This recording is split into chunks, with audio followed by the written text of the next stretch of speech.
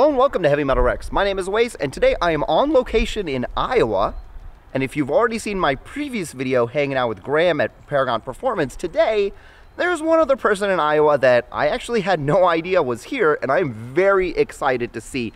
Behind me is the Driven Media Garage and inside is my buddy Kevin. And I'm really excited to go in there and talk to him because I have been watching Kevin since before I even got my WRX a couple of years ago. And obviously you guys know him from Subi Speed, and obviously now he's got his own channel, which is doing really, really well. And I'm excited. I was excited to see that he also picked up a WRX, also a white one. It seems to be something about us content creators just loving white WRXs. But we're gonna go inside and I'm gonna say hi, and I just wanna kind of sit down and I just wanna talk to him. As one creator to another, I just wanna talk to him.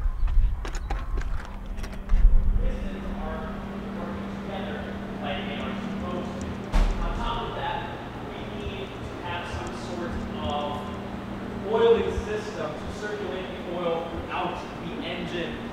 Yo, what's up? What's going on, Kevin?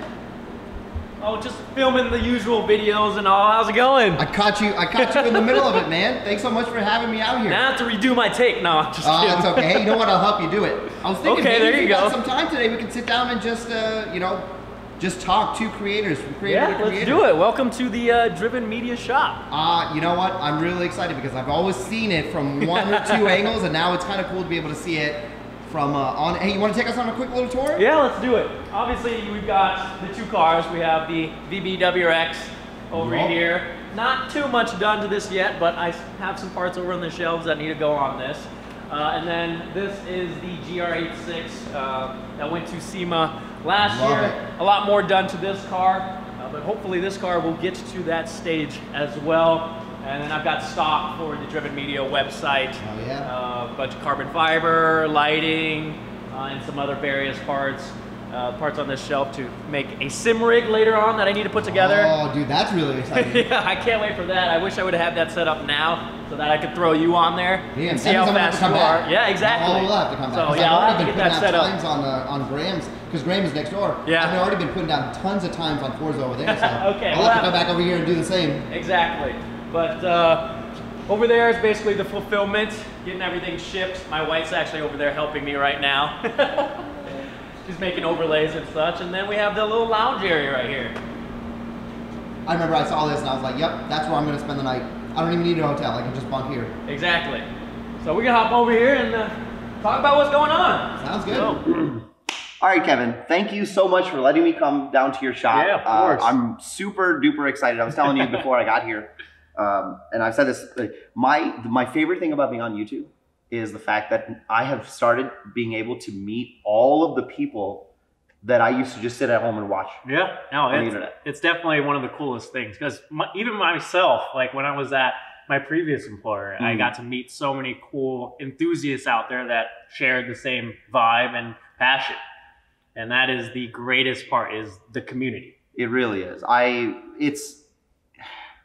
We know that the Subaru community isn't the easiest to deal with, but I would say like most car communities are not like that. Yeah. And you know, I'm 38, I'll be 39 soon. I've been on the internet for 20 years, okay? I've been in the video game community for the longest time. So if there's like, I know what it's like to have to deal with people.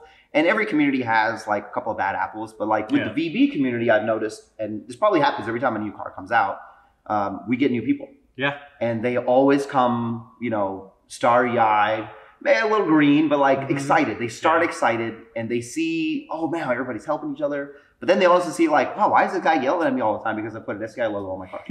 Okay, that still happens. Yes. I had to argue with somebody just this morning about this, but you know, so it's really cool to see because I got a chance to go next door to see Graham. Yeah. And I was hoping to see a couple of other YouTubers that are supposed to be here in this, you know, in Iowa of all places. I didn't even know Graham was here. I didn't know you were here. I don't know anybody was here other than Corn.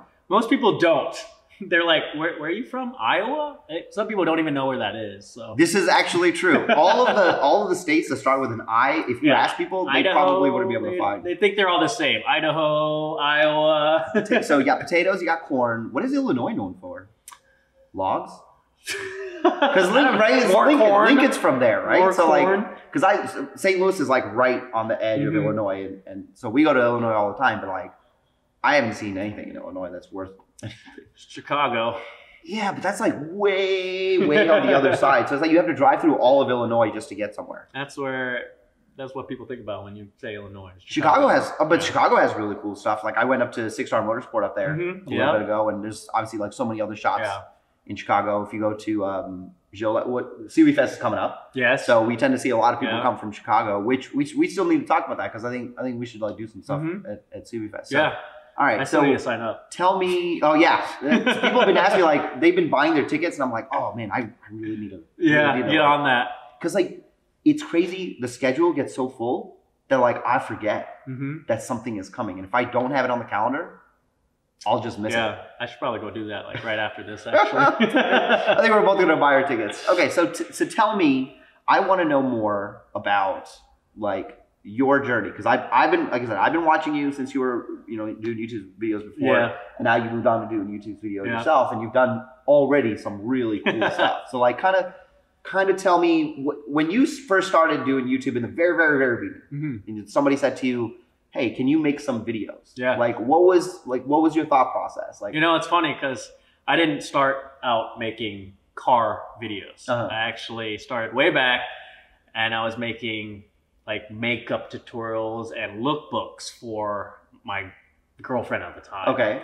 So it was me filming her doing stuff. Okay, so you not you making the video? Yes, exactly. I was not in front of the camera. Damn, I was gonna look those videos up. No. It wasn't me doing my own makeup and stuff.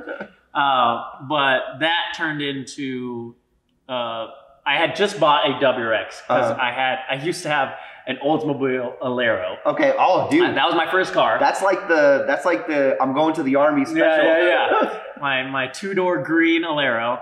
That I got into an accident with that. I actually hit a drunk driver. I T-boned him and totaled the car. And then I ended up picking up a bug-eye wagon. Okay. And that was my dream. My intro to the car community and being a car enthusiast was that car.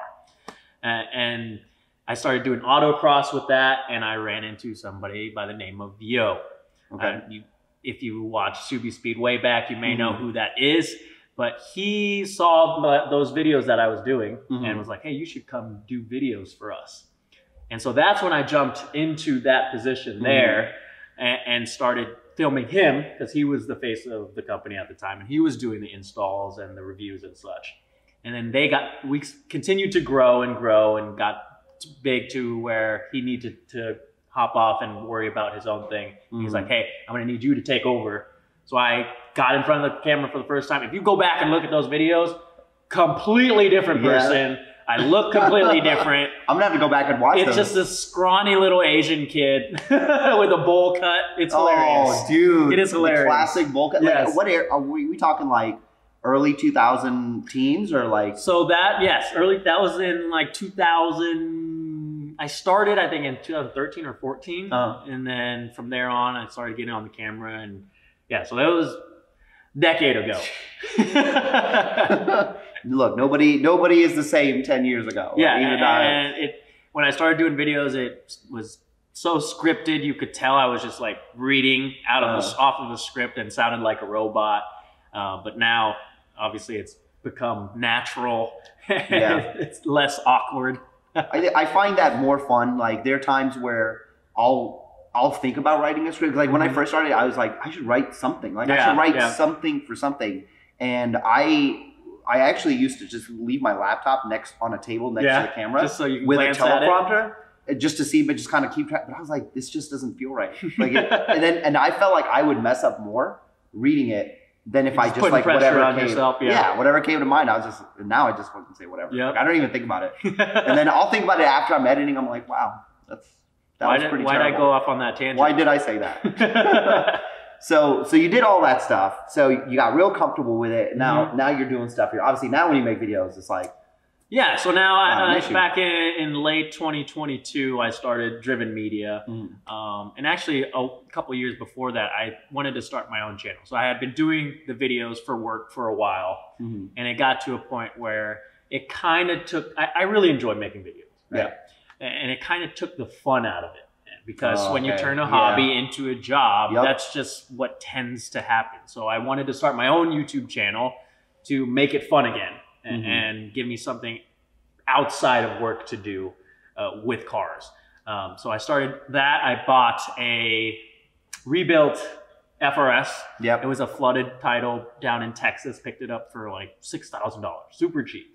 And it ended up being the perfect car to turn into a track car. What year is it that you bought that car? Was it possibly 2015? No, it wasn't 2015. It wasn't that long ago. Okay. It was 20s in the. Okay. Because I was gonna say I lived in Houston. Oh yeah. And when the floods happened, I had an RX-8, and my RX-8, like flooded, and it literally drifted away in the floods. I don't think this car actually was in a flood. Okay. I think what happened was the driver drove through a body of water. Damn, yeah. And like waterlogged the engine, and then they had to total. I was just wondering. I was like, man, is it like no? Because like right after Katrina, we had that major hurricane, and like Houston just gets flooded. So I was wondering maybe if it was from that same time. Because usually I would not touch a flooded car, right? But this guy had bought it at auction. He swapped a motor in with like a junkyard motor, and he had been daily driving it for over a year. So I was like, if there were any electric issues, they would have popped up by now. Yeah. So I was like, I felt pretty safe picking up that car, even though it was a flooded car. So I went down, flew down, picked it up, drove it back, and I tracked it for a couple of years, and it was a blast. Yeah, clearly it was fine. Yes, exactly.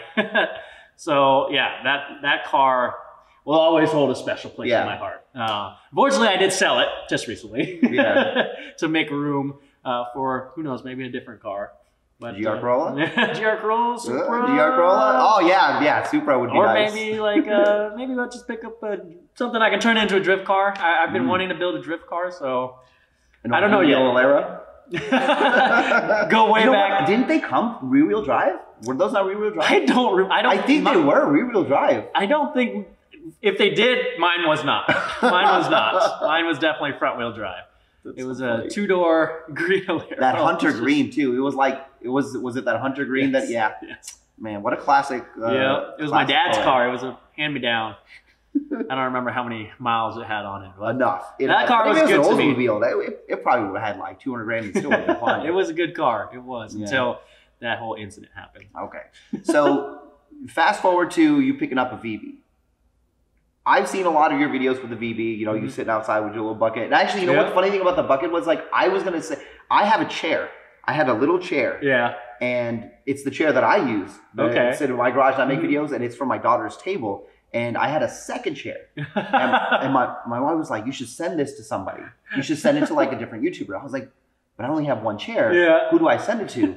So I flipped a coin. It was between you and Tanner. So I literally, it's like drawn on and everything. My daughter was like, you know, I'm going to send it to him. Because he sits on like a step stool and you sit on a bucket. So I was like, I got to send one of these guys a chair. So I flipped the coin. Unfortunately, you didn't get it. That's all right. And I sent it to Tanner. He hasn't even gone to his P.O. box yet to pick it up. The funny thing is, like, people love that bucket for some reason. They named it Bucky the Bucket. That's funny. And they're like, it's so cool that it's over there somewhere, that you brought it to the new shop, even though you're not working in the garage anymore. But it's like, I guess, a part of the channel now. It's Bucky the Bucket. It's funny. When I first started doing installation videos, I don't have a lamp. So my wife had like this fancy lamp that I just took the shade off. Yeah. I have like a 60-watt bulb. I'm like, this is really bright. And somebody saw it in one of the videos, and then it just became a thing. And I started using it in every video because I needed it. That's funny how that works. Yeah, people just latch on to, and that's the funny thing about YouTube is like, you don't know what it is that people are going to look at and be like, well, that's like really funny, or that's really cool. Yeah, like you guys notice like crazy things that we don't think about sometimes. Or it's just, we don't put it in there for the purpose of it being a focal point. It's just a coincidence. And somebody will be like, what's up with that bucket? Yeah, no, that's funny. So how you been liking the VB? I actually really enjoy the VB. It is a great all-around car. Obviously, the GR86 is a lot smaller. There's not really usable back seats. But with that car, I can do whatever I want with it. I can take it to the track. It's a good grocery getter, good daily driver. I can drive it in the winter, although it's not really set up for the winter right now. And compared to the old VA chassis, I think it's a huge upgrade. The FA24 is a massive improvement. The chassis itself is a lot more stiff, and out on the track, you can really feel the difference. Yeah. I remember driving the Super Speed VA WRX out on the track at RPM. I think it just changed owners actually recently, so it's a different name now. But it's a track out 2 hours away from here. And I drove that, and then I drove a stock, pretty much stock VB, and it felt much better. Obviously, the power was a little bit different on the VA because it was very heavily modified, but driving the VB, it just felt like it had a lot of potential because it was stock, didn't really do much to it, but it still felt really good out on the track. I've been trying to emphasize that so much because most people will just, you know, it's even to this day, most people will just look at the picture on the internet and be like, I'm good. I'm not even gonna try it. But like I had a VA WRX. It had like a downpipe, an intake, and like it was making like 295 to the wheel. A little aggressive for like what people consider like a stage 2 WRX. And I tracked it a lot, and I autocrossed it a lot. And exactly what you said, like when I got my actually I didn't even have mine. When I drove my cousin's VB, I was like, man, this is just feels so much better. And as soon as I went back to drive my VA, even though my VA was modified, I felt like I got into a car from like 8 years ago, 10 years ago. And that, I think, is what a lot of people are finding out. Yes, some people don't enjoy how it looks, but I feel like that happens every time Subaru comes out with a new car. People dog on it for how it looks, and then after a little bit, they warm up to it. They see the different modifications that people do to it, and they're like, okay, it's cool. And now people are seeing the power numbers that that FA24 are making, and people are getting in and actually doing test drives and comparing it to the old car or other cars out there, and they're seeing that it is actually a very good option compared to what else is out there. And like I said, it is a really good all-around choice if you're looking for a car like this. I still think between these two cars, like I've never driven a BRZ, but I've been in one, and I did the race when we did like stock BRZ versus stock WRX. And look, that BRZ was ahead. It is quick, right? But they serve two different purposes. Like I love the shape of the GR. There's no getting around that. It is a beautiful, beautiful car. But I mean, I still got a family, right? And once my daughter gets a little bit older, I think I probably will, you know, like maybe if they have like a 2028 BRZ, I probably will get one as like a third car because it just looks so good. But, you know, we talk about like the average owner of the WRX, even like up until 2019, JD Powers did a thing. It was like 36 is the average age. And like most of us are, you know, we have to have performance. We don't have to. We don't have to have performance, but we want it. Performance. But we have to have like back seats or, you know, because even though I drove over here, I still left the baby seat in there because I was like, well, I'm not gonna take it out. Like, I'll just leave it in there. It doesn't really matter, you know. So I mean, most of the people I talk to generally, they're like, well, I want a fun car, but I still need a lot of practicality. And like even with the price hike, there really is nothing that you can buy for $32,000 that is all-wheel drive, 6-speed. Has 4 doors that's turbocharged. Still there isn't. And you know, people in comments will argue all the time like more expensive cars. Or they'll argue like, you know, Elantra N. Elantra N, I think once you get past that it's a Hyundai, I think it is a really cool car. But it's front wheel drive. Yeah. And that just for most people, they don't want a front wheel drive performance car. But they're okay with Type R. I don't know what the hell's going on with that. Everybody's like, oh, I hate front-wheel drive cars, but I like Type Rs. Well, I think with the Type R, if you drive it, it doesn't feel exactly I've never driven one. Like a front-wheel drive car. It behaves just slightly differently. Differently enough to where you can get past that fact. Really? I've always wanted to drive, because I had a GTI as well. I had a GTI as well. Which year? I think it was 2000, yes. Yeah? Yep. I had that for 5 years. Mechanically phenomenal. I went through like 7 I actually still have an alternator in my garage because I bought an extra one. Because I was like, my daughter was born and the AC kept going out, the compressor kept going out. Electrically, it was garbage. Oh gosh. But mechanically, I beat that thing to hell. And it was like still I really enjoyed my GTI actually. I took it to a couple different tracks. I took it to Road Atlanta. Yeah. And that was fun. It was a good time. That was when I was first. DCT or 6-speed? It was 6-speed. 6-speed. And I was still learning at that time, and it was a great car to learn on. It really is. It's very smooth clutch on there. Stock clutch is very smooth. And again, that's another car that is pretty practical, no matter what you're doing with it. And the interior was really nice. Dude, I really enjoyed the interior. 2011, mine was a 2012. And that's the one thing when I moved over to my VA WRX, I was like, ugh, what is it? I was really disappointed because, I mean, I wanted a WRX my whole life, but going from like, because I went from my GTI, it was a dump at the end. And so a buddy of mine, or my friend, her husband owned a Volkswagen dealership. So they were super nice to help me get out of it because I was young still at that time, and I was like super upside down on it. They got me into a Jetta. It was a 2019 base Jetta. Yeah. Even that was so nice. Yeah. Like I compare that to my VA WRX. I bought that Jetta for $20,000. It had LED lights inside and outside. Yeah. It was like 42 miles to the gallon. It was still turbocharged, so it was fun to drive. And it had like blind lane assist. It had a nice infotainment system. And I got on my VA WRX, and I was like, I paid $33,000 for this. Why is there halogen bulbs? You still have halogen bulbs outside and inside. I couldn't believe it, dude. And the infotainment system obviously was a lot nicer. It was more responsive. Yeah, the cheap fake leather steering wheel peeling on you. Oh. This is definitely not a We Hate Subaru show. But these are like actual things that I think that they're legitimate concerns. Because even when I get into the VB, I do like the infotainment system. People don't like that tablet style, but I mean, it's the future. Like, if you want flying cars, you have to be okay with a tablet in the car. Like I'm okay with it, but. Hey, you have the tablet. I have two weird screens. Right. Hey, you know what? I saw somebody actually just did that swap on Facebook. So I think you can take one from like the Crosstrek and swap it over. Yeah, because it's the same head unit. I'm looking for a TR because it has the wireless Android Auto module in there. So I'm waiting for one of you guys. If you crash it, let me know. And you're parting it out, I will. I mean, the people are buying them for like $600 on eBay, and then just turn around and sell mine. Yeah. So that's not a bad option. But that's the nice thing about them going to this global platform is there are parts that even from like these other cars, because like people are putting the 21 or 22 Crosstrek suspension on the VB to lift it.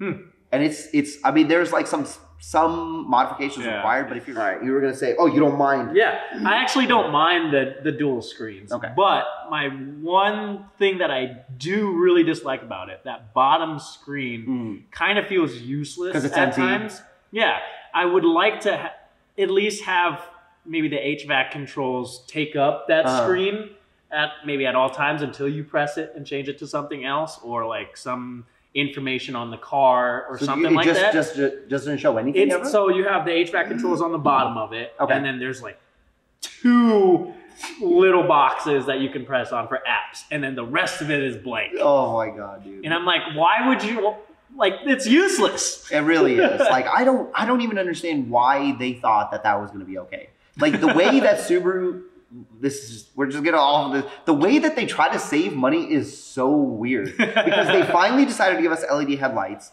but they still didn't put LEDs inside the car. They still left the halogen bulbs. And the freaking LEDs that you can buy from the factory are like $180. And there's only 3. You only get the dome lights. Oh my god. The map lights in the front and the dome light. That's it. You don't get the vanity. You don't get the bump. The lights in the trunk. You don't get the lights and the license plate. $18. $18 on Amazon. Yeah, that's all it's ridiculous. I have made all these little complaints on like all my videos. I hope somebody from Subaru. Actually, I know there's actually 2 people from Subaru that live in St. Louis. Yeah. And I got a chance to talk to them, and I feel like every time we go out to lunch, like we talk about like our kids, and then we talk about life, and I'm like, why the hell is Subaru doing this? Why the hell are they not 3 LEDs? Why is this not changed yet? And he's like, okay, we're not gonna go to lunch. Keep doing this. I have another buddy I do this with. He works at Rockstar Games. He's worked there for like 12 years. And so he's worked on GTA 4, he's worked on GTA 5 and Red Dead Redemption 2. Something will happen in a game. I will screenshot it and I will text it to be like, why is this doing this? Can you fix this? And he's like, no, why are you texting me? I had nothing to do with that. Contact. I know you know somebody. This is dumb. Fix this. Fix this for me. Fix it. That's funny. I did finally beat Red Dead Redemption 2, and I sent him a picture. He was asking me, he's like, have you beaten it? I was just like 4 years after it came out. I just never even played it. I sent him a picture of his tag. I was like, look, there's your name. I finished it. You happy? But also, here's the list of complaints that I have. Yep. Now fix these. Make a new game. For the next, I know. I ask him every day. I'm like, yo, where's my GTA 6? Where is it? Everybody's waiting, but I need to know first. So, all right. So you said you have done some tracking and stuff with your cars. Where is even the track that's around here? So, or the closest one? It's 2 hours out in Omaha. It's not actually Omaha. It's like right outside Omaha. I think it's called like Pacific Junction or something like that. It's a really pretty small track. It's not like Road America or anything like that, but it's a cheap track day. You could go out there for with a group of 10, and it's like $100 each person. That's for the full day. That's not, dude. That is not. And you can just run laps. Yeah. Even with just 10? Yeah. Dude, ours is way. We need usually we need like 70 to 100. Yeah. See, no, and it's still like $200 up. Like $200 a person. The track conditions aren't the best because that area has been flooded a couple of times, so the track surface has been pretty beaten up, which sucks. That's why it's cheap. The company that used to own it didn't really maintain it very well, but I think it just got purchased by somebody else, and they're actually doing some maintenance on it and repairing the track surface, and I haven't been there since. So hopefully they're doing some good work there, and you can go back. That price just went up from $100. It's okay. A little over $100, I'll take it for a track day. Track days have been getting more expensive because like the last few years I was paying $160 a day for our because we have a really nice track in St. Louis, and now it's like $250. Yeah. But then we have another one down in Ozark, which is like a 2.5 mile. Have you been to that track? No, Ozark speed. I heard it's crazy. Apparently it's really it's really fast, and they have a lot of elevation change. Yeah, and it's a little scary. But then that's like $365 a day, and you have to reserve paddocks separate. So the nice thing about the St. Louis one is they have 48 paddocks. So if you get there, and that's like it would be 48. It'd be like double, so like 96 paddocks. And it's like pretty good. Yeah. You know, so if you get like 70 people in there, everybody gets a spot. You don't have to reserve it. It's just like you just get there early in the morning, and you'll have a spot. And for the most part, I think like they actually extended it. So every track I've been since, it's covered in that cost. But track days can get really expensive. They are, especially if you're trying to go to like bigger events, like the Grid Life events. They are getting more and more popular. And it's harder and harder to find a ticket actually to drive those events now because everyone wants one. And those are getting up till the $100, like $500. If you want to do one out in Cali, I think Laguna Seca was like $1,200 or something like that. Wow. For a time attack ticket. But I mean, but that's Laguna Seca, you know? Yeah, so like I would, if I could have brought my car out there and driven, I probably would have paid for that. But I was like, my Tacoma, my Tacoma's not going to be able to haul my car through the mountains. Yo, I've seen weirder stuff. I've seen people pull Outbacks with like U-Haul trailers with their vans. So the Sunset Hill Subaru where I got mine, I watched somebody show up from out of town with like, I want to say it was like an Odyssey. Yeah. With like a U-Haul car trailer, load the Outback up and then just drive off. Interesting. So I think you're I don't know. I feel like it'd be sketchy going down mountains, and I would probably overheat the brakes. I mean, you know, I guess. Would it be worth it? Maybe, probably. Well, you just drive the car there. That too. That's the only concern is if something breaks. That would have been terrible, though. That car was super stiff and loud. I would have lost my hearing.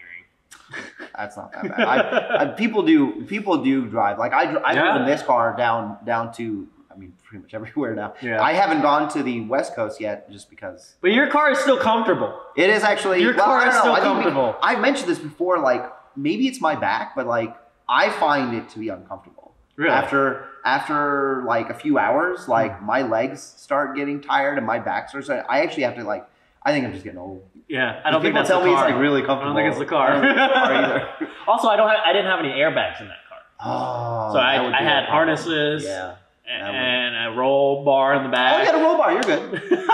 You're a robot. I'd have to wear my helmet and Han's device the whole time. You just gotta get that I didn't have air suit. conditioning. Oh man, I was gonna say you need that cooling suit. Okay, that would be. You just if you keep driving fast and you get that air. Yeah, just get that roll air down the windows. That's one thing I don't like about track days is like I have like a lot of issues like as a person, right? And so when I started doing car stuff, all those issues I didn't know existed until I started doing car stuff. Like the first time I tried to work on a car, I was laying underneath the car for like a couple of hours. Yeah. I got vertigo.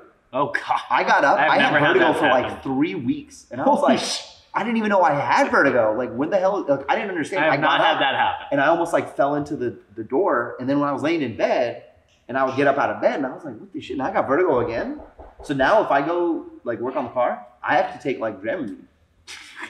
See, now you just need to get a lift. Oh my God. Yeah, that would be amazing. That would be amazing. Actually, somebody was selling like a 2-post in St. Louis for like $1,800. And that's actually not a bad price. No, but I can't. That sounds sketchy though. Well, I mean, it was like from somebody's shop, you know. But I mean, I can't fit that in my garage. Or maybe like the Max Jacks. Have you seen those? No. Those don't go as high as these, but those are ones that you can actually unbolt and move so that it doesn't stay in the spots if you need to like move stuff around. So you drill, I haven't actually seen them, but you drill some stuff into the ground and it allows you to come over and then you bolt it down and it's able to raise it. I don't remember how high, but high enough where you're not like laying on your back. I've seen that. They got the ads where the dudes are like on the chair and they're just rolling around. Yeah. I think I have seen that. I have a couple friends that do have that, and it's better than Jack and Jack stands. Oh my God. But I mean, I don't know how much like I'm gonna be doing. Like, and I say this, like I'm not much of an installer. Yeah. Like all this stuff is still new, and you know, I talk to people like, oh, you'll do it. And I'm like, yeah, but I don't want to. I don't know if I'm like the guy who's just gonna do all of the work. I am because I'm cheap. Like I don't want to spend a lot of money, so I will do it for that purpose. But most of the times I don't find it like super fun to do, just to install stuff. Maybe I like installing stuff. Oh like, man, damn, I like installing stuff, but I don't like filming installing stuff. Yes, because it adds like it doubles or triples the amount of time it takes. Yeah, I completely agree with that. I've said that a bunch of my videos too. I'm like, I don't mind doing it, but man, do I hate it. It's you know, and I've had other people coming back to like the YouTube stuff. People like more and more VB owners, they'll message me. They're like, hey, you know, I'm gonna start making videos now, and you know, I got this part, and they'll be like a brake kit. I'm like, oh, have fun with that. Have fun with that. And usually, if I go back and see the videos, they'll be like, hey, I'm gonna install this brake kit. And now it's installed. I'm like, I didn't go through the process. You left out all that. Where's the install video? I'm sure that was a really difficult installation, but movie magic. Yeah, it's like 3 weeks later. You know, that's like my kind of stuff. Like I remember when I installed, it was the intake, the diverter valve, the turbo inlet, and there was like another piece that I needed to install. I started at like 11 in the morning. I got done midnight. And then I still had to start the car and make sure it was okay. What was the worst thing you've had to install ever on any car? Obviously the VA jpipe. Because you strip stuff? Yeah, dude. Okay. And you know what's funny is I called my buddy. His best friend had a shop by me, and he was like, "Well, just put it back together and we'll take it there." And I think that just made it worse because then when we got there, we spent 5 hours drilling the stud, and then we had to retap it. And I was like, "Thank you for helping me." Yeah, a lot of people have had issues with that. I have been lucky enough where I worked on mostly newer cars and cars that have not been driven that much. This thing had 2,000 miles. It was a VA with 2,000 miles. It was like 1,700 miles. So from the factory. Yeah. What about you? What's the worst? Because you've done tons of installs. Yeah. What's the worst one? I would say I think it was a Boomba shifter install, short shifter install on the VA. Okay.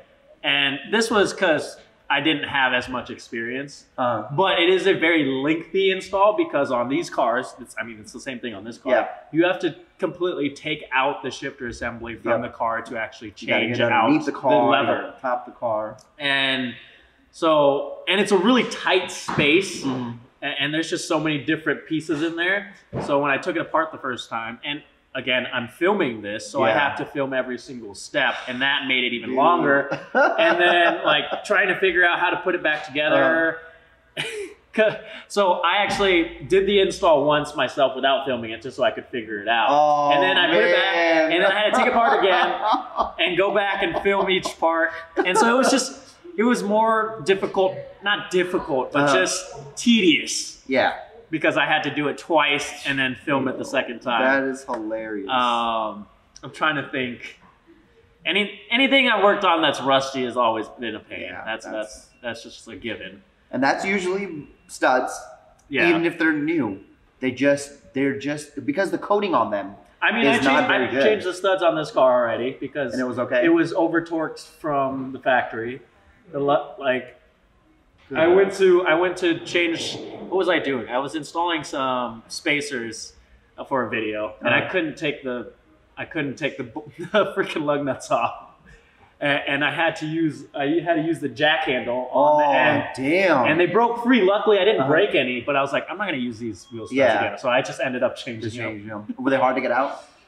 No, they luckily were okay. I just had to use the breaker bar on each and every one of them. They impacted the crap out of them. Yeah, people and I have seen people at certain Subaru dealerships just and I'm like, I don't like that because we were actually recently we installed the coilovers on Xavier's car, and that was the issue that he had because he had just got wheels put on. He just had new wheels put on, and I was like, yo, this is not 98 pound-foot. Like we had to work because we had to actually torque the. I was showing them the difference because like the camber bolt is like 114 pound-foot. I said this is 114. Whatever was going on with your wheels was like 200 because like it was basically I had to do what you said. I actually had to go get my old jack stands thing and just like add it and make like a long thing. And I was like, why? And I know that they impact. That's why I usually try and not take the car to the dealership for anything. Even like. This car has a recall for the taillight. There's a taillight issue where sometimes the turn signals won't work or something. I'm not going to take the car to the dealership. It's just going to live with it. A lot of people that actually take the car to their dealership end up having scratches on their bumper because they take off the taillight and they put the new one on and they scratch the bumper. But I just don't trust the techs that work there because those guys are nothing against them. They're working, right? Yeah. But they're getting paid by the hour, so they're having to knock out these jobs as quickly as possible. And sometimes that means that they're not taking the utmost care when they're working on your car. Yeah. And that's when you get loose drain bolts, loose lug nuts, or too tight lug bolts. And yeah, it's not a good combination. So there's something that happens a lot. I'm good friends with my dealership down there. They actually do a pretty good job. That's good. And I get to hang out with the service guys, but they always tell me like these horror stories that when people go to and it's like Cross Tracks, Foresters, like other regular mom and pop cars, like they'll go to other car places like Jiffy Lube or something to get oil change, and they will take the wrong drain plug off. They'll take the drain plug off of the transmission, and they have had so many transmissions come in, so many cars come in with busted transmissions because Jiffy Lube drains the transmission.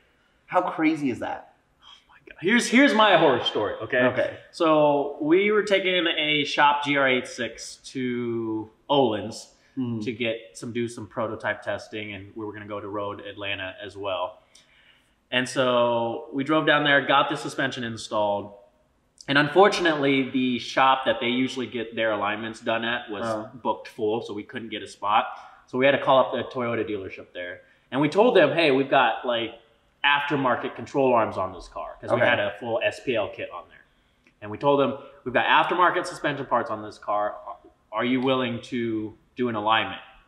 And if you aren't, that's okay. Just say no. Just say no. But they said yes. Oh. So we took it to them. They aligned it. It took forever. We were there for like 2 hours and they were like, oh, we'll get it done in an hour or whatever. We sat there for 2 hours. And so I went back there to check on it, and they're like, is everything okay? And they're like, yeah, it's fine. And so they gave us the spec sheet. Everything looked fine. So we took the car. We started driving to Road Atlanta. And on our way there, all the lights on the dash started popping up. The traction, ABS, and I was like, what the heck is going on? And so I was like, okay, maybe it's just something weird. So I kept driving a little bit. And then after driving a while, I felt the car like starting to get unstable. and it was getting dark, and we stop at a gas station, and we get out, and I look at the wheel, and the toe is physically super way off. Like you could tell by just looking at it. So I look underneath the car, and I grab the tow arm, and I'm able to rotate it. Oh boy. And then, so I'm like, okay, if they forgot to do that on this corner, let me check. All 4 corners, bolts were loose or missing. And this could have been catastrophic. Yeah, that's really bad. This could have been catastrophic. I mean, if that tow arm comes off, we're going wherever. Yep. And so then what ended up happening? Did you guys contact them? I contacted them, and they said, oh, sorry. Imagine if something had actually happened. Exactly. Like, let's say they did that work for an old woman, and she didn't know any better. She didn't know any better, and she would keep driving. That's going to end in an accident. Yep. And they're still not going to be held liable. Because she's not going to be like, oh, yeah, I got my tow arms done. You know, I got my alignment done. And this was a dealership? This was a Toyota dealership. Oh, my God, dude. Yeah. All right, tell us which one it was so we can tell everybody. And these are the kind of horror stories you hear. I had one of my, actually Xavier, he had an 08 WRX, and they actually, at a dealership in St. Louis, I'm not going to say which one, they didn't tighten his oil pan, the oil drain plug. And that's exactly what happened to him. He was driving, and all of a sudden his oil light came on, and he was like, why is my oil light came on? So he took it to the dealership, and the plug was gone. Oh, God. And I'm like, how did you survived? You got lucky that you made it there without even knowing. Yeah, he drove it to the dealership after the lights turned on? It was like, as soon as it happened, I guess he wasn't very far from it. So he's like, I'm just going to go right back to because he had just got his oil change. Yeah. And he went right back. And he was like, they were like, oh, yeah, let's just go ahead and close that up. Should have just kept driving and then just got a new engine. Dude, that's just it's so crazy. And like, I've never, like my old family car I used to take to the dealership, I've never taken, I got my oil changed one time. And it was like the first scheduled one for my VA. And I wasn't doing my own oil changes at that time. Actually, I'd never really changed. Yeah. I have never really done a lot of car stuff like with my other cars. I just let like the dealership do it because I always had like extended warranties. And so I was like, it's okay. And I never really had any issues. Like with my RX-8, I had an extended warranty. Actually, I lost compression in my engine. Oh, yeah? And I got a brand new engine. Oh, okay. Warranty. There you go. And then it flooded. So like I didn't even get to enjoy it. It was like 90,000 miles. They gave me a new engine. I think I was 7 months from owning the car, like paying it off. Yeah. So tell me, what is the future for Driven Media and you now? Oh, I know. Big question. Yeah, that is hard because, I mean, when I started this, I honestly didn't have this huge vision. Right? I kind of got forced into it, and I was like, okay, this is what I'm going to do now. Yeah. I mean, this is my passion, so I'm going to continue doing this so I can keep doing what I do. But now that I've had more time to think about it, being able to create something that not only allows me to continue to work on the cars, go to shows, go to track events, and continue to build these cars, but also allow other people to do that. That's what I want to do. I want to help other people see that, I can do this too. I can do the same thing that Kevin's doing. Yeah. I can work on my own car, turn it into a track car, drift car, autocross, or fun daily drive, whatever it is. You can work on your own car even if you have no experience.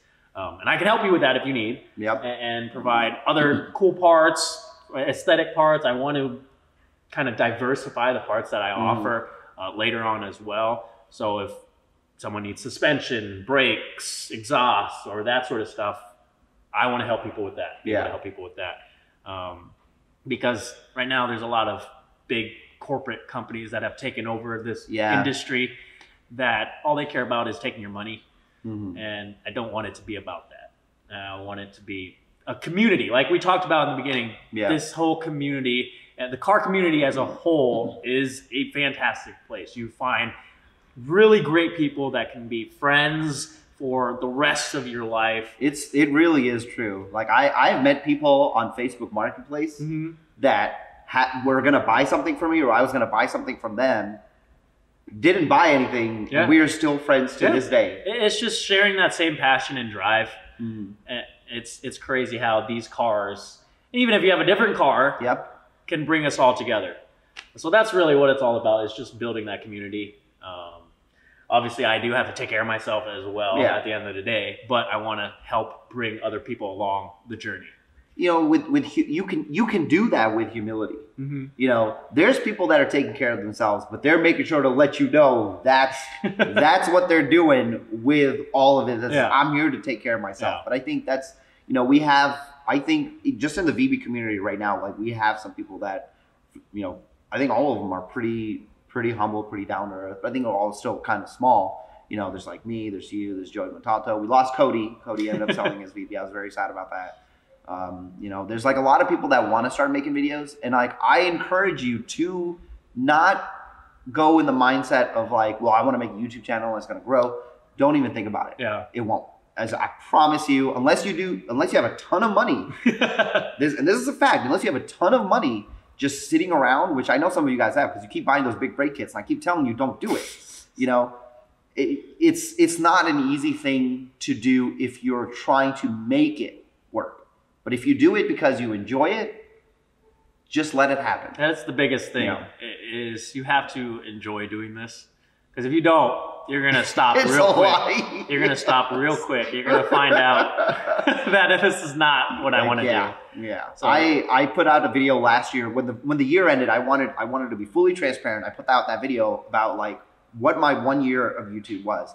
And I talked about how much money I made. People thought, oh, now you're like 10,000 subscribers, you must be making so much money.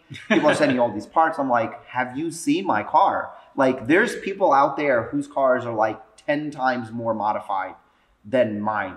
And this is, where do you think this money's coming from? You know, it's not. And you know what's funny? I had someone comment on my video the other day, and they're like, because I had an ad in a video. And they're like, if you keep putting ads in your videos, I'm going to stop watching.